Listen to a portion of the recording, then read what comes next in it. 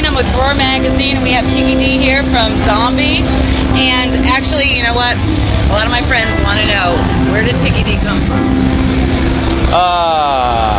Long story. I'll give you the short version. Okay, short version. I was 16 in a punk band in Texas called Spunk. Okay. And everybody was a little older than me, at least 10 years or so. And the slogan that we had painted on the kick drum said Burly Pig Rock. Spunk, Texas, Burly Pig Rock. And I was a burly piglet. Okay. So they would haze me like a fraternity. When I'd fall asleep in the van on like long road trips and stuff, they would like draw stuff on my chest with Sharpie, give me bad haircuts and that kind of thing. So one day I woke up and it said Piglet on my chest, and they just called me that the whole time I was in the band. Every band I've been in, it stuck.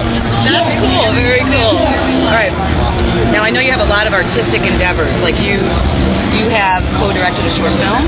You also do a lot of graphic design, and I know that John 5, you have a lot of your album art for him. Yeah.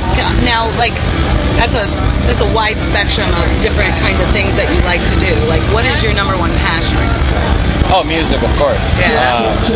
Writing, especially. Writing is what I enjoy the most. Check 1 2 check. Sounds good. But yeah, anything creative.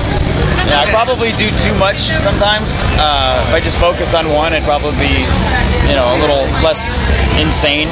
Yeah, I kind of enjoy anything, the creative process in general. I totally can get with that. I'm the same way, definitely.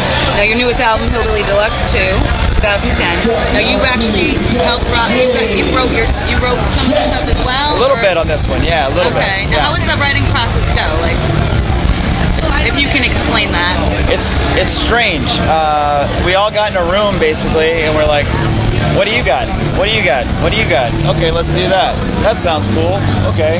Gotcha. And then Rob will sing over it, and it's a song. I've never recorded a record like that. Okay. I think it should be done like that more often, but it was a real band vibe about it. So okay. It's cool. Very naturally. Okay.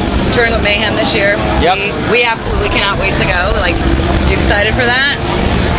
Yes. Yes. It's going to be a hot one. All right. So, yeah, it's going to be fun. It's going to be like summer camp, but with giant robots and fire. I love that. Yeah.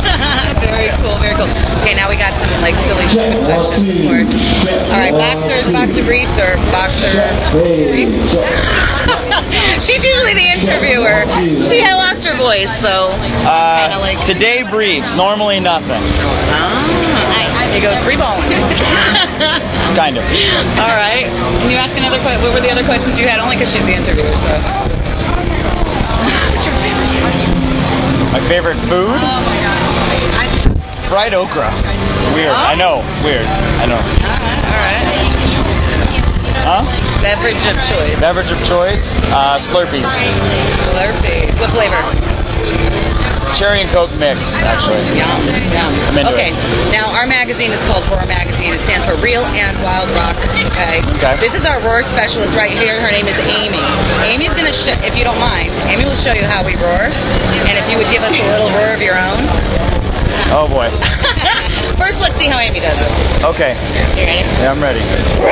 Oh, I can't beat that. Just even if it's a little quiet. There you go. All right, high five. I'm a pussy. Hey, thank you so much for your time. My pleasure. Really appreciate it.